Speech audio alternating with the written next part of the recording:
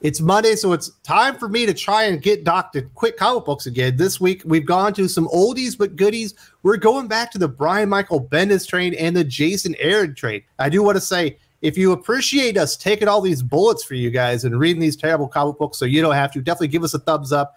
Now, Doc, you are the Marvel aficionado. You are the X-Men historian. You used to be a Bendis fan, but not anymore. I used to be a Bendis fan. I liked his earlier stuff. Somewhere around AVX is when he lost the fucking plot and has just gone completely off the wagon since then. Off the wagon? He's drinking again? My goodness. So we've got Justice League 74, the very final issue of Brian Michael Bendis on the Justice League title. Obviously, they're going to kill off the Justice League the next issue, which is probably necessary after all the damage that Brian Michael Bendis has done to the title. Probably best to just kill it and bring it back with something new. Justice League 74 is an absolute train wreck. I would talk about the artist. I don't even want to mention him by name. The art in this comic book, Doc, is so terrible. It's just blue, black, and red, and a bunch of fucking silhouettes. I don't even know who the characters are that are doing whatever is supposed to be happening. You hardly can tell what they're even doing. This art was just, it looks like the biggest rush job in comic book history. I thought the same thing. I was reading through this. I'm like, this is indecipherable. I can't tell what I'm looking at. Todd McFarlane famously said, when in doubt, black it out, meaning about adding blacks and adding extra shading to a lot of work. Was this fucking comic produced by David Goyer? Because that's what it felt like. It was, you know, in the rain at night with no lights on and everyone wearing all black. I had no fucking clue what I was looking at. And because it's a Brian Michael Bendis comic, none of the characters have unique voices that actually would correspond to them. So even when they're talking, you're like, I'm at a loss here. Everyone speaks the same. Everyone's speaking in Whedon speak or Bendis speak, and they're all so quippy and everything, and they're very sassy to each other. So I have no idea what's going on, partly because of the artist, partly because of Bendis' very terrible dialogue. But the most off-putting part about this entire comic book, Doc, maybe we'll be in agreement, we haven't talked about this beforehand, is Brian Michael Bendis' insistence that Naomi is the greatest fucking superhero in the world. This has been his modus operandi since he created Miles. Miles was the best Spider-Man. Then Riri was going to be the best Iron Man. And now Naomi is the best fucking superhero. She's already starting to suffer from Carol Danvers-itis, where they just keep giving her more powers to offset the fact that nobody gives a fuck about Naomi. There's actually some commentary in here from Constantine. He's talking about, you know, chaos and order, and there must be balance. And with a lot of heroes, you do have to have checks and balances. You say Superman's overpowered, but Superman has a weakness. You know, it's magic. You could also kind of use his family against him or whatever. But Naomi literally has no weakness now. Now she can manipulate magic and stuff. She's more powerful than everybody in the universe. It's so off-putting, and it feels like the only reason this comic book was produced was so Brian Michael Bendis can tell you and I and the readers to tell us that Naomi is greater than all the heroes that we've been reading for 80 years. I obviously only read the issues that you and I, well, that you forced me to for this fucking segment. But in that, they established this threat, Xanadoth, as some ultra chaotic being that was so powerful that all the other elder existential creatures of the DCU banished it before time itself existed. And it comes back, and then, of course, it's going to be Naomi to banish it again, to be the one to go one-on-one with the Great One.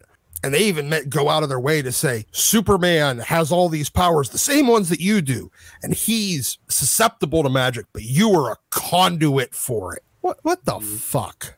I guess Bendis really fell in love with the way that DC characters use magic, so there's a lot of fucking backwards writing in this issue, far too much for my taste. Now, my question for Bendis, though, is if that's the way that all of DC uses magic, then is Bizarro a magician? I don't believe he is. Well, he should be, because he speaks backwards. Well, it could be a character trait. He might not be trying to use magic. You can't just speak backwards and have magic. You have to be a magic user, and that's one of the ways that you apply the spell. That doesn't seem to make any sense. But okay. Well, just because you have a wizard's wand doesn't make you a wizard, Doc. You have to have the appropriate teachings. I couldn't tell what was going on for 2/3 of this. The logic, the internal logic, it just kept kind of jumping around. Was he wearing Dr. Fate's helmet, and then Dr. Fate got his helmet back, and then Don't ask me. I honestly don't know what happened. Other than Naomi is really, really powerful. Yeah. Other than Naomi's the bestest thing ever. And the thing is, they finish this up. They're leading into this death of the Justice League. This is the perfect time to, with this all-powerful entity that is so wonderfully powerful, to kill the Justice League. And it why not have turn her evil? Have the Great Darkness take her over, and she's the bad guy. That'd be a heel turn no one saw coming, and I think people would enjoy it. This should have been the issue where, or there should have been one more issue where they think they're winning, and then they die in the next issue. That's where the last page should have been her turning on him and then being like, "What? Not Naomi!" And then the next issue could be like 16 pages of fighting before she kills them all. Yeah, and 16 pages of fighting and 6 pages of slaughter. But instead, we get this fucking campy Super Friends bullshit with the new super awesome, has every power, diverse character. Batman has to fucking validate her. No, of course, everyone does. That's just the way it goes. My one hope out of all of this, Doc, Brian Michael Bendis, he's done his Superman run, he's done his Action Comics run, now he's done his Justice League run. He still has to finish Justice League versus Legion of Superheroes. Oh yeah, he did his Legion of Superheroes run. Once that's over, he might just be done with DC and he can go back to Marvel. There's a comic book that is this worse, Doc? Is Avengers 54 from Jason Aaron worse than that Justice League issue? I have to say no.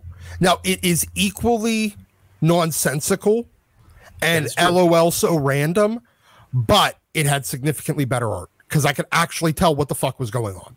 But it had 9 million terrible comic tropes riddled throughout the comic book. You had a villain that was now a teenager again, and you had a young hero that was aged up to be an older hero at that point. You had a hero fighting a villain version of themselves. There's so many terrible writing tropes stuffed into this one comic book. I don't know how Jason Aaron pulled it off. Yeah, this is the definition of comic tropes. Oh, and then hero wearing just a different colored version of his existing costume for no apparent reason. That's supposed to be super cool. And we had the retcon of Thor's mother, and she was in there. So you got a historical retcon of parentage. Yeah, you got that. You have replacement version of kind of classic character in fake Phoenix, Echo, being in there that has no business being the Phoenix. You also have Namor apologizing profusely and begging for forgiveness. So you have a proud anti-hero / villain that would never do such a thing in the world, but under the guise of, oh my goodness, it's Black Panther, I better apologize, I'm quaking in my boots. It's not like Atlantis has ever been or had the balls to fight Wakanda before. Oh, we had Snarky Animal in Mephisto Dog. Time travel, multiversal travel. Yeah. You're actually, you know what? This is how to hit every single comic trope in one issue. So that was kind of a bit of an accomplishment. But I was shocked he fit it all in there, but he did. Well, he did it at the expense of story, Doc, because there essentially is no story. I guess there's a conflict brewing between Phoenix-powered Echo and Thor, and they don't like each other as Thor's fighting himself. And she's like, "But Thor, you gotta join. We gotta fight together. We're friends. We can only defeat this together." As he's actually fighting the whole time, and at the end, guess what? Yeah, he realized the power of friendship wins. We need to team up, Echo. You were right the whole time while I was being defeated. Yeah. I actually did some shit for this issue. You just kind of fucking stood around. But yeah, sure. This story was bad. I think the only character that did not get actively shit on and wasted in this comic was Doom. So I will give him that. He didn't, except for watching Doom eat an eyeball, which was kind of weird. Strange. That was very strange. Was Ghost Rider running around? Because they made a big deal about how the fact that Ghost Rider's suddenly not there anymore.